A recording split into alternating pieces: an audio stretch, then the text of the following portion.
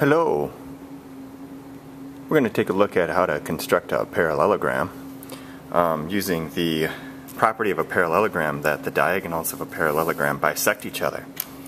So what we're going to do is we're going to start with not the sides of the parallelogram but the diagonals. So I'm just going to take and draw two lines that intersect each other.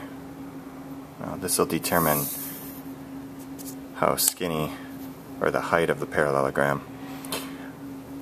These would be the diagonals. So what I'm going to do is first set my compass to, I don't know, yay big, and take the center of the compass and stab it in at the intersection of the diagonals, and I'm going to make a mark over here, and I'm going to make that exact same distance on the other side of that diagonal.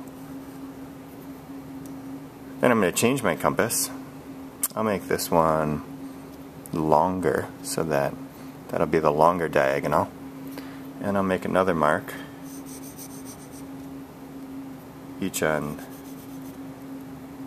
each side of the center point. And now what I've just done is I've just created the vertices of the parallelogram.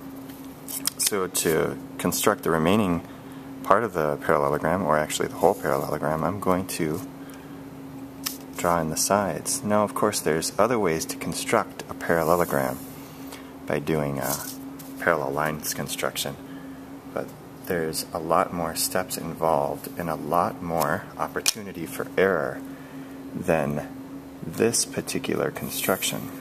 So you can see I have my parallelogram now, and I can check it with this property that the diagonals of a parallelogram bisect each other. We have this segment being congruent to this segment. I'll mark that. This is congruent to this, and if I set my compass back to this length here, you can see that this distance is equal to this distance, this point being the midpoint of both of these segments, making them bisect each other. So here, these two sides would be parallel to each other, and these two sides would be parallel to each other, as well as congruent in any other special properties that parallelograms have.